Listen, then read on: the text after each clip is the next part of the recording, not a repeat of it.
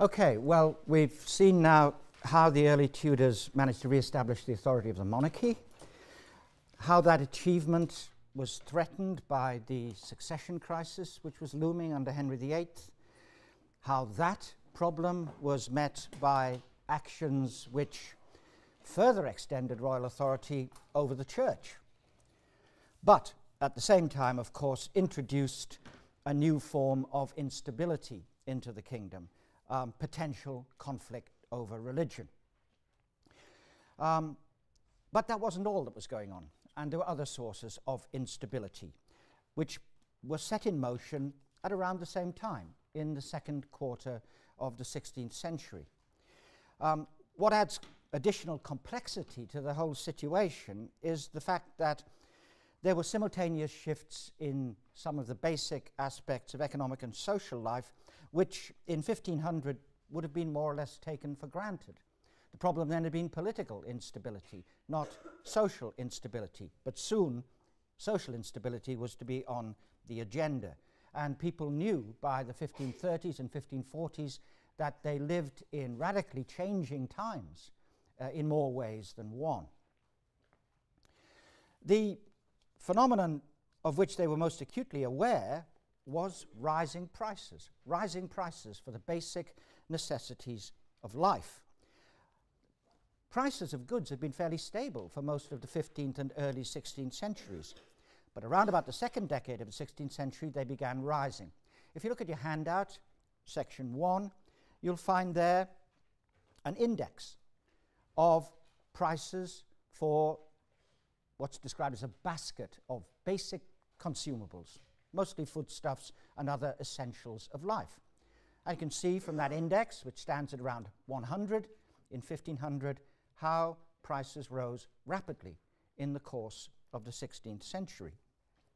At first it was a modest trend. It picked up momentum in the 1530s.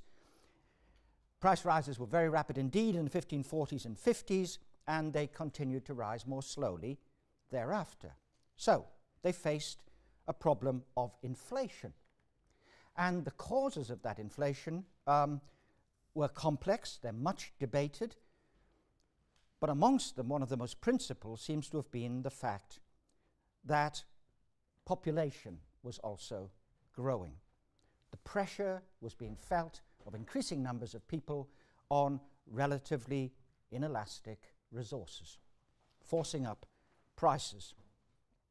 If you look at section 2 of your handout, you'll see the best figures available from demographic historians of what the population of England was at different points in the earlier 16th century. Best estimates we have suggest that in the 1520s about 2.4 million.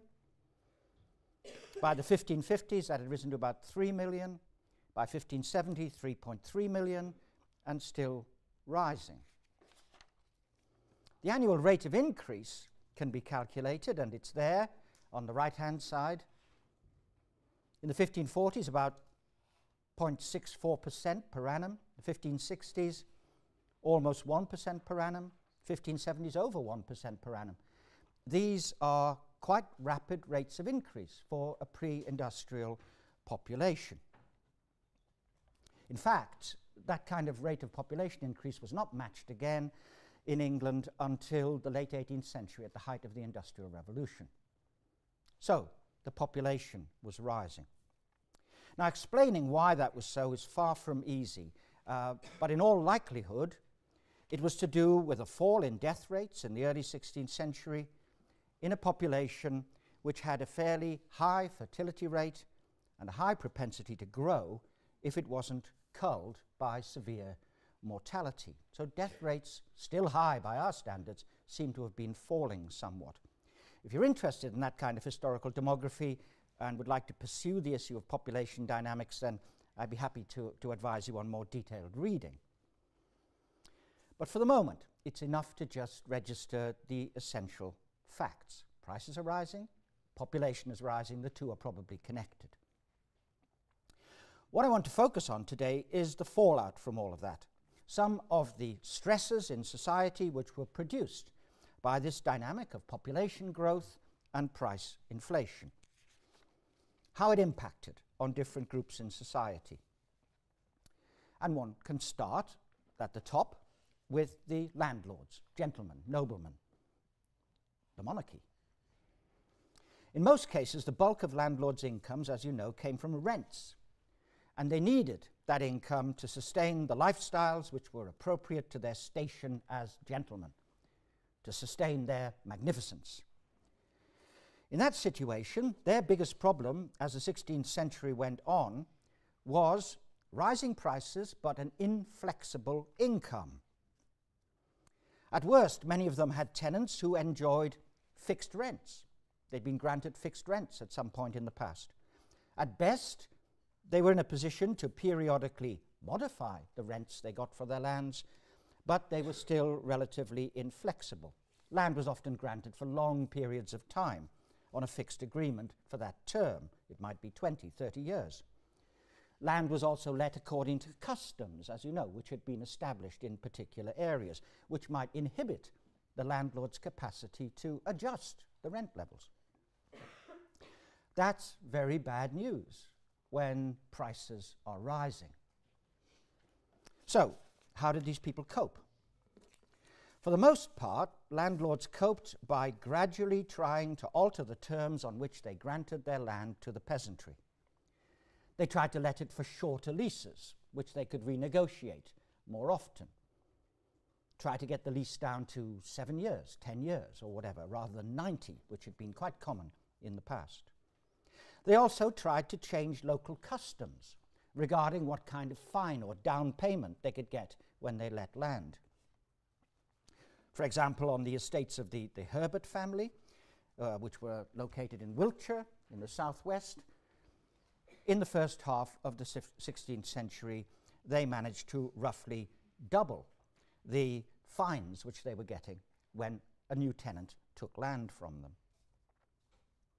Well, it was only possible for landlords to squeeze their tenants a little harder in that way because land was in demand. The rising population for the first time in a century and a half, meant that there was demand for land in a way that hadn't really been known since the 14th century. There's a lot of evidence of people nibbling at wasteland, forest land, moorland, bringing land into cultivation. In the Forest of Inglewood, for example, which is located up in the northwest of England, up here, there was a survey made of illegal encroachments in the forest. People cutting out a little piece of land for themselves where they could squat, and it revealed that over a period of 20 or 30 years, almost 200 encroachments had been made into the forest there. So pressure on the land, and inevitably also as the population rose, the size of the wholly landless population rose too. There were more young people surviving to adulthood for whom there was no inheritance, no place on the land. Now, those shifting circumstances, the pressures on landlords, the pressures that they pass on to their tenants, the pressure of population growth, helped to explain the emergence in the early 16th century of some quite severe tensions in the relationships between landlords and farm tenants. Tensions in particular over customs, and the emergence of one particular cardinal grievance, the grievance of enclosure. Now, as I've explained earlier, in some areas of the kingdom, agriculture had never been practiced in great open fields, but had been practiced already on enclosed farms. Before 1500, in the areas where there were open fields, some of them had been reorganized by enclosing them to make sheep pastures. This was done by landlords who were short of tenants. They found that doing that was a good way of keeping their land in production, although a low-intensity production, when otherwise it might go vacant or might be unprofitable. Wool was in demand for the cloth industry, so they went over to a kind of sheep ranching. At the time, that wasn't particularly controversial. But after the 1510s, steps to enclose land which had formerly been open became much more controversial. In the Midlands, which was a major wool supplying area, many landlords withdrew land from the plough to turn it into sheep ranches, despite the growing demand from tenants for land. Some landlords also took in and enclosed for their own use land which had formerly been the common pasture land of particular villages. Thereby they reduced the area of common pasture available to their tenants, which was a further grievance, especially since common land was particularly valuable in conditions of land hunger. Well, these changing conditions meant that enclosure, which had previously been merely a tactic you could adopt on your estate, became a quite significant grievance in many areas of the kingdom. It seemed to many people a very visible sign of the changing balance of power in rural society between lords and tenants. Sir Thomas More, in his Utopia, refers to the phenomenon of sheep-eating men in England at this time, reflecting that sense of grievance. It's for these reasons that issues of rents and fines and customs and common land became a quite explosive cocktail in landlord-tenant relations by the mid-16th century. And there was also a little more to it than that. The economic trends and the population trends of the period were gradually producing a greater differentiation in village society amongst tenants. There were those who did quite well in these circumstances, especially the bigger farmers, the yeomanry. Quite often, they held part of their land in freehold. They were somewhat protected. Quite often, they produced a large surplus which they could market, and if prices were rising, they could make bigger profits. They were able to pay higher rents without too much trouble. They might take on more land to extend their operations, and if they wanted to do that, they were in a far better position to compete for available land than were their poorer neighbours. So this is a period when one sees the yeomanry becoming increasingly differentiated in their wealth and living standards from their poorer neighbours. These were people who were able to benefit from the trends of the period. They showed a lot of ambition in the way they did that, and the ambition of those who were best able to take advantage of the trends of this generation. That ambition is also shown in response to another economic development of the period. And this time it's an economic development which wasn't directly connected to population or price trends, but was connected to the religious changes. And I'm thinking, of course, of the dissolution of the monasteries and bringing onto the market of vast quantities of former monastic land. Some figures relating to this are there on your handout in section 3.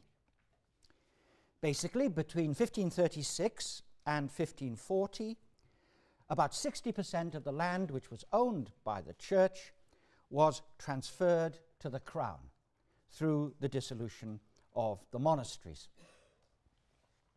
Many studies have been done of individual counties. In the county of Essex, down here to the east of London, for example, the church had owned about 28% of the manors in that county.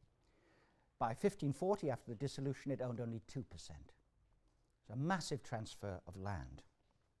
Well, these seizures of church land were probably intended by Thomas Cromwell to endow the crown in perpetuity with massive landholdings, which would render it absolutely unchallengeable, and indeed might even render it independent of any grants of taxation from Parliament.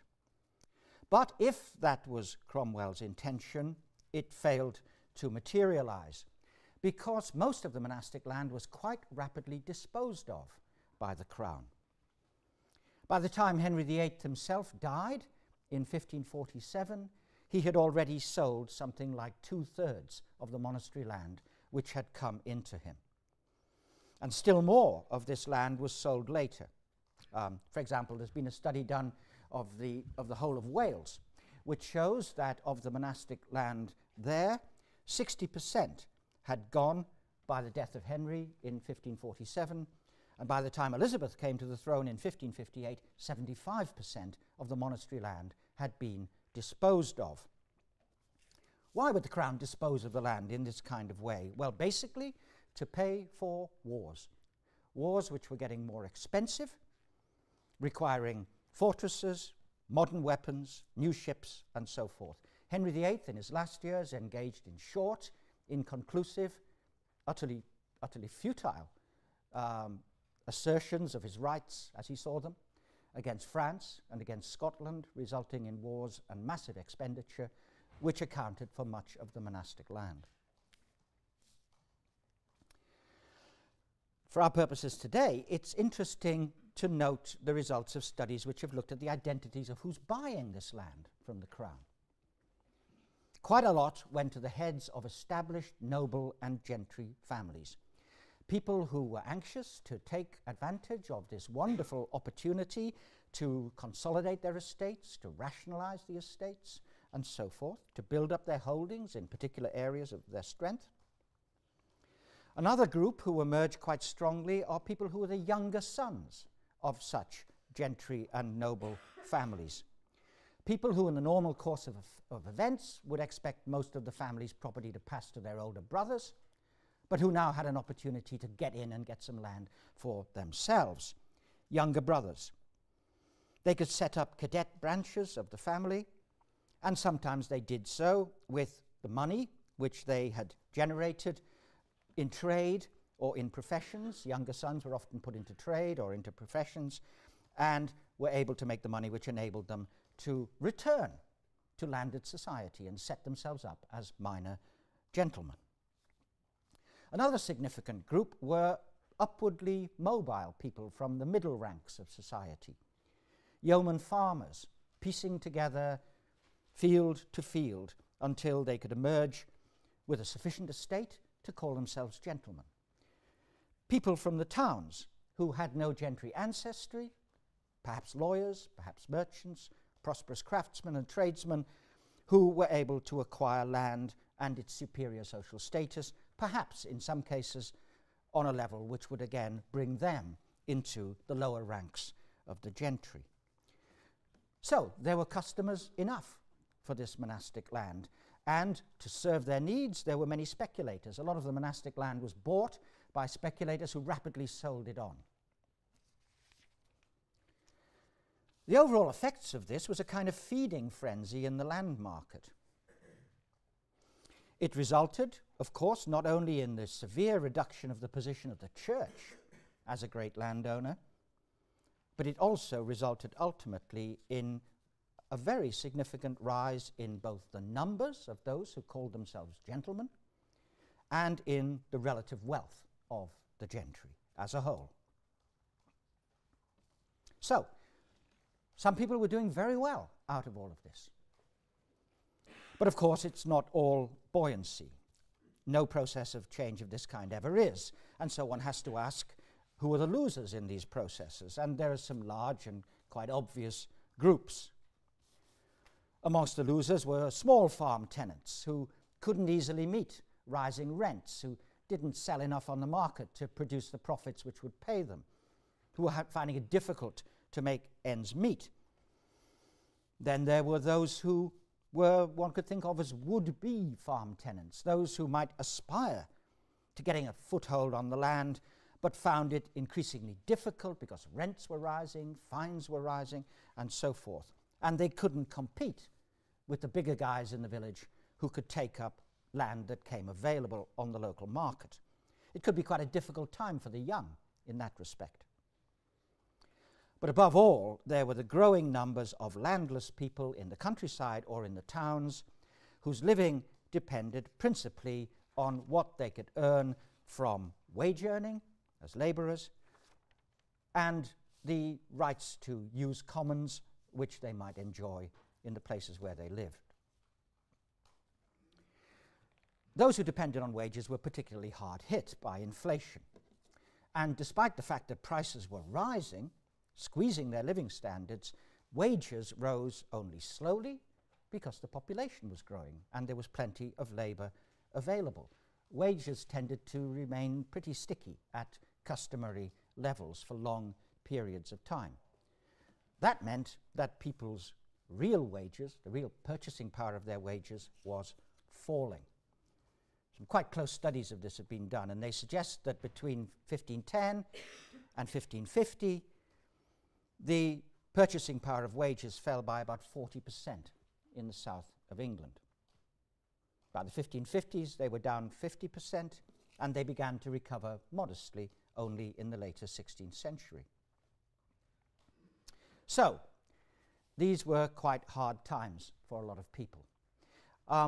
William Harrison, who wrote a famous description of England at the beginning of the reign of Elizabeth, described how many of what he described as the inferior sort of people lived principally on what he called white meats, eggs and cheese and bread. In times of dearth, they were particularly hard hit and might have to live on peas and beans or even ground acorns, which they tried to bake into bread. He added, "I will not say that this extremity is often also found in times of plenty, but if I should, I could easily stand my trial." That's Harrison's ironic comment on the living standards of the poor in his time. Well, all of this was reflected in a growing contemporary concern with the problem of poverty. There had always been poor, of course, but poverty as a major social problem hadn't been a major issue in the 15th century. It was more a matter of the poverty that resulted from life cycle crises of a small minority of people. The widowed, the aged, the sick, orphan children. These were the ones that contemporaries referred to as the impotent poor, those who could not help themselves, those who were poor by circumstance beyond their control. But as the 16th century advanced, people began talking and writing about poverty in two worryingly expanded forms. They first became aware of the problem of vagrancy, the problem of what they called rogues and vagabonds. Homeless people visible on the streets of the towns or on the roads of the countryside. People like one man who was arrested by the justices of the peace over near the Welsh border, who in the examination which they took from him told them that he was a person who dwells nowhere, I'm quoting the examination, he dwells nowhere, nor has no abiding, but where he might find work. A vagrant looking for work, moving around the countryside. People like this were a much more common sight as the 16th century advanced. It's quite interesting that in his translation of the New Testament, William Tyndale, in trying to describe a scene from the Acts of the Apostles where St. Paul is attacked by a mob in Thessalonica, translated the Greek word, which literally means people standing in the street. He translated it as vagabonds. When Tyndale tried to imagine people hanging around in the street, he imagined them as some of these vagrants who he would have seen on the streets of London. So vagrancy, rogues and vagabonds, are emerging as a significant problem. On the other hand, there was the growing problem of what they described as the labouring poor. People whose whole style of life was based increasingly on a kind of economy of makeshifts, getting work wherever they could. Working, certainly, but finding it increasingly difficult to make ends meet. The labouring poor. People who would also fall into really severe poverty if they suffered any misfortune, if they couldn't find work, if there was a depression in the cloth industry, if they fell sick, and so forth. These people were especially visible in areas where wage workers were concentrated, principally the towns, or those areas of the countryside where many people worked in rural industries. Okay then, let's just take stock. By the 1540s, rising prices and demographic growth had seen, in some ways, a quickening of economic activity. For some people, this brought new opportunities and, indeed, enhanced prosperity. But at the same time, there was also a growing sense of tension in the relationships between landlords and their peasant tenants. an emerging problem of land hunger, a growing problem of a wage-labouring population which was very vulnerable to poverty on an unaccustomed scale. Now, people were aware of these changes. They were aware of the tensions. But from their perspective at the time, it was the symptoms of change which were more apparent than the actual causes. It was exceedingly difficult for people in the 16th century to comprehend what was happening to them. They didn't keep official statistics. The figures which are on your handout have been calculated by historians using a variety of sources. Contemporaries didn't have information of this kind.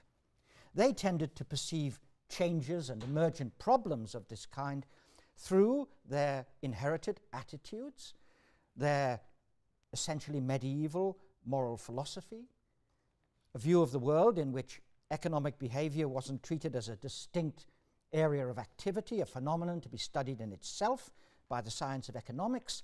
They saw it as a branch of personal and social morality. The ideal world, in their view, was the world of the Commonwealth, which I've described to you. They saw these problems as failings in the ideal of the Commonwealth, failings which could be attributed to the misdeeds of specific people.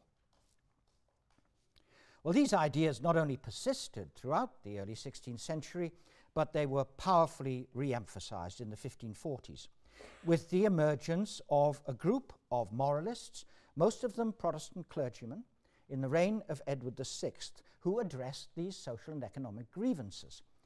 They were known at the time as the Commonwealth's men, because they talked constantly about the needs of the Commonwealth. Such people also saw the Reformation not simply in terms of the jurisdictional independence of the Church of England from the Church of Rome, or simply in terms of fundamental doctrinal changes. They also thought it was an opportunity for the re-moralizing of society, the revitalization of Christian values in society. They advocated an ideal Christian commonwealth. They thought this was the opportunity to achieve it. And yet, they saw all around them evidence of the corruption of social relationships by what they saw as the cardinal sin of covetousness. One of their favorite words, covetousness, greed. And the pernicious idea, again, which they constantly refer to, that, quote, every man may do with his own as he will. The notion that every man may do with his own as he will, which they regarded as an unchristian attitude. In their view, worldly goods were given by God to be handled with stewardship, with an interest to society as a whole. So their social vision was essentially conservative. They saw change in terms of social dislocation and moral corruption. They denounced the representatives of covetousness, whom they identified. They spoke, for example, of ungentle gentlemen. They attacked what they called the caterpillars of the Commonwealth, who were eating up its green shoots. They attacked what they saw as exploitation and oppression of the poor. And they did all of this in a language reminiscent of Old Testament prophets. R.H. Tawney, a great historian of these changes, says they used the moral rhetoric, in his words, of an age that had rediscovered the Bible. Well, it hadn't rediscovered it, it had discovered it for the first time in English. And as I say, the language of Jeremiah or Isaiah is the kind of language that they used to denounce what they saw as a world out of joint. Well, the pamphlets written by these people in the 1540s and 1550s are a quite magnificent literature of moral indignation. It still has the capacity to thrill when you read it. It indicated also what's been described by one recent historian as a crisis of legitimation. A crisis of legitimation. The world seemed out of joint in so many ways. But response to change also took a more direct form. There were not only those who were appealing for reform, for moral reformation, for people to behave as they should. There were also those who were prepared to directly resist these changes, especially in the countryside.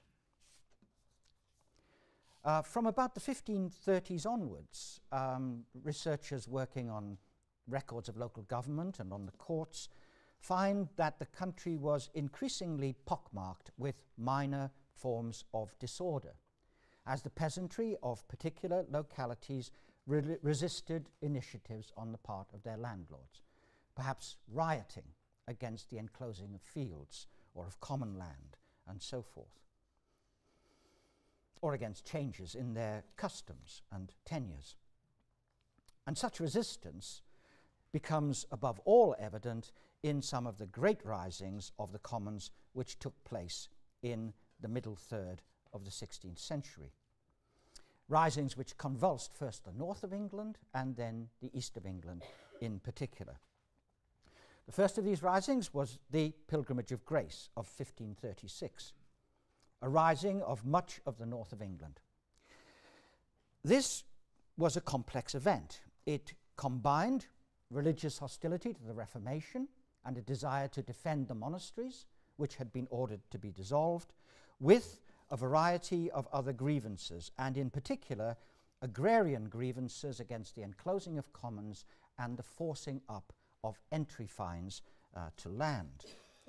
It was described by those who took part in it as a pilgrimage of grace for the Commonwealth as a whole. And those who mustered for the pilgrimage, some 20,000 men, regarded themselves as defending each branch of the Commonwealth. They wanted the king to turn away from his evil counsellors. They wanted the ancient rights of the nobility to be properly recognized. They wanted the rights of the church to be respected. And, as they put in one of their statements of grievances, they also demanded that the commonalty be used as they should be. The commonalty be used as they should be, particularly in matters relating to the land. So this was a complex event. It led to the rebel army eventually mustering near Pontefract in South Yorkshire, having taken the city of York, where it faced a standoff with royal troops under the Duke of Norfolk. The Duke negotiated with the rebels, persuaded those gentlemen who had joined them, in particular, to act as negotiators with the crown, promised that their grievances would be met, and persuaded them to disperse. The rebels were wrong to trust Norfolk. He was already writing to the crown that he regarded no promise as made to a rebel as binding. And when the crown got the opportunity, with the flurry of a few more agrarian troubles in the northwest at the beginning of the following year, royal troops went in and suppressed them with considerable violence. Robert Aske, the leader of the rebels, who was a lawyer from York, along with a number of other figures, was arrested, tried, and executed for treason. That was the Pilgrimage of Grace, probably the biggest threat that the Tudor monarchy ever faced.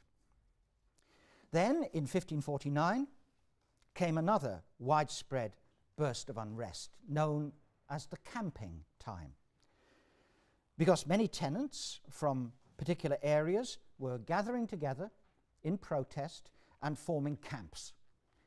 These were scattered all over central, eastern, and southern England. Many of these camps were ultimately dispersed. The Earl of Arundel in Sussex, for example, down towards the south coast, met the protesting peasants, assured them that he would speak for them on their behalf, and persuaded them to disperse. This was the way that it could sometimes be handled, and Arundel kept his word. He did speak for them. But one particular rising did not disperse, and that was the one in the county of Norfolk, led by Robert Kett, a yeoman farmer. Kett's rebels advanced to set up a camp just outside Norwich. on Mousehold Heath outside Norwich, where Kett, who was very well organised, had a supply system to keep to keep his army, as it was by then, well supplied. He sat under an oak tree on the heath, which was known as the Oak of Reformation, and there, with his council, he delivered justice to the local farm tenants against their gentleman landlords. The principal grievances of the Norfolk Rising were agrarian. They were protesting against enhanced rents and against the abuses of common land by their landlords. And they're also remarkable in that Kett's rebels refused to disperse. Eventually, a royal army was sent against them. It consisted mostly of mercenaries who had been hired from Germany and Italy. They didn't dare use English troops for fear they would sympathize with the rebels. Kett's army refused to disperse and went down fighting in a battle at Dussindale, just outside the city of Norwich. It's been said of these peasant rebels that they were trying to create a world in which gentlemen were kept at arm's length. They were trying to preserve the rights that they had in the land in a changing economic climate which threatened to diminish them. Trying to create a world in which gentlemen were kept at arm's length. And their statements of grievances and demands make very interesting reading. There's a rich literature on these rebellions. If anyone's interested in that for an essay topic, I'd be happy to advise you. So in seeking to restore what was essentially an idealized vision of stable social relationships, the just Commonwealth, an ideal which they located in a past golden age, both the peasant rebels and the literary Commonwealth men, the preachers and clergy, had a great deal in common. And together they give perhaps the most vivid expression, literary expression and practical expression, to the sense that many people had in the mid-16th century that the bonds of society, the bonds of Commonwealth, were fraying and falling apart. But neither the Commonwealth's men in their books and sermons nor the peasant rebels could turn back the dynamic of change. Moral exhortation or localized protest by people who couldn't face a royal army effectively were not enough, and both were swept aside after 1549. It's one of the nice ironies of history that the place outside Norwich, now in the suburbs, where Kett's rebels were finally defeated very bloodily, many were slaughtered, at Dussindale, is now the site of a shopping mall. So the English peasantry made their last stand there, and it's now a shopping mall, a sort of shrine to modern consumerism. Amongst the murals that decorate it, there's one of Robert Kett sitting under the tree of Reformation, which I hope school children in Norwich will all recognize as they go about their shopping. But it wasn't all repression. There's another side to the story. By 1549, some people in positions of authority in the kingdom were equally concerned about all of this, and they were trying to come to grips with change in an alternative way. A striking piece of evidence of this is a wonderful composition written for circulation in manuscript in 1549 by Sir Thomas Smith and entitled The Discourse of the Commonweal of England. It's a remarkable piece of writing. It wasn't published until after Smith's death, and at one time it was actually attributed to William Shakespeare, but it's now pretty certain that it was written by Sir Thomas Smith. He was Professor of Civil Law at the University of Cambridge and a leading member later in his career of the Royal Privy Council under Edward VI and subsequently under Elizabeth I. Smith was trying to think out the problems of his day, not to denounce the moral failings of particular individuals or groups, but to try to understand what was going on, to try to understand the motives and the pressures that were felt by different people in society. And he did that by having a discussion. He wrote a dialogue between a gentleman, a husbandman, a peasant, a craftsman, a wage worker, and a figure called the doctor, who is a sort of academic figure who acts as a kind of moderator for this discussion. He imagines them all sitting outside a pub discussing the affairs of the Commonwealth. It's because of this dialogue form that it was once attributed to Shakespeare. The representatives of the different groups in the discourse of the Commonweal put their own perspectives, their own grievances. The different voices of different interest groups are heard. The doctor, who acts as moderator, provides a kind of disinterested analytical authority, helping to explore the underlying causes, to propose solutions, to think of ways that the interests of different groups might be reconciled. So, for example, when the view is put by the gentleman that all men are free to make their most advantage of that which is their own, the phrase, or close to the phrase, which was always being denounced by the Commonwealth's men, Smith has the doctor reply not by denouncing covetousness, but by saying, yes, they may, but they may not use their own to the damage of the commonweal. Good lords should set limits to the pursuit of individual economic interest. In short, then, he's willing to accept the simple reality of self-interested behavior, but he seeks to prevent abuses or to channel that behavior in ways that it might serve the common interest through the encouragement of enterprise. It's because of that kind of attitude that Smith has been described as the father of political economy, and there's some justice in that. But essentially, putting him in his own time, he was in the classical humanist tradition. He had great faith in the positive effects of good government as a means of harmonizing conflicting interests, and that's what he's trying essentially to achieve. Well, Sir Thomas Smith wasn't alone, and he had considerable influence upon like-minded statesmen under Edward VI, and still more in the early years of Elizabeth I. He sat himself in Elizabeth's council. He was responsible for drafting some of the early legislation of her parliaments. He was a very close friend of her chief advisor, Sir William Cecil. And it led, this kind of attitude, among Smith and others, to a kind of dual strategy on the part of government, which is gradually emerging in the mid-16th century. On the one hand, they want to stabilize things. They want to dampen things down. They want to reknit the fraying fabric of the Commonwealth. On the other hand, they were very aware of the need to pursue, where possible, orderly economic growth. And this issued in a number of statutes which are listed in the last part of your handout, and which I'll just briefly mention, which were intended to be steps towards these ends. In 1551, the coinage was revalued and reissued in an attempt to curb the worst excesses of inflation. In 1552, legislation was passed against abuses in marketing, again with a view to the problems occasioned by the price rise.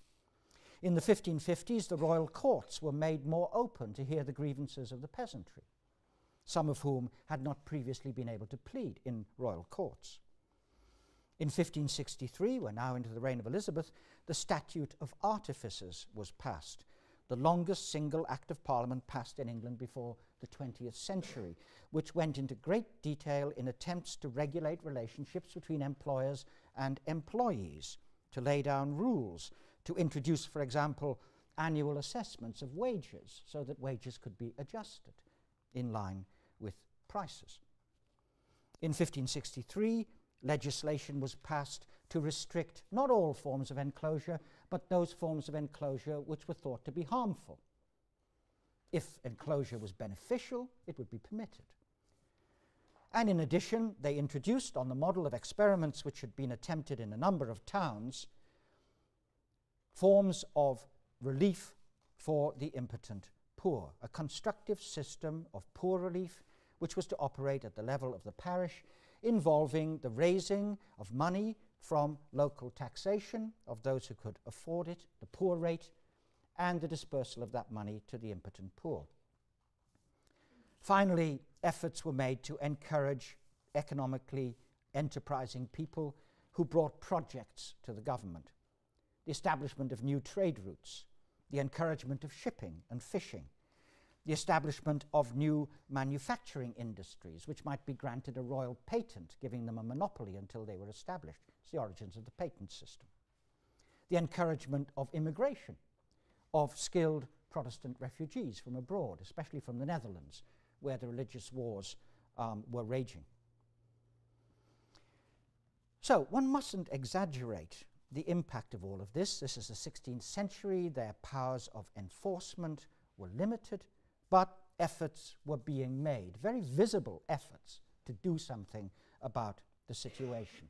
And that marked a significant step forward in the conception of the responsibilities of the Tudor state, a broadening of its role, an increasing presence in attempting to shape, to channel the economic and social developments of the time, to develop policy to deal with the problems that they produced.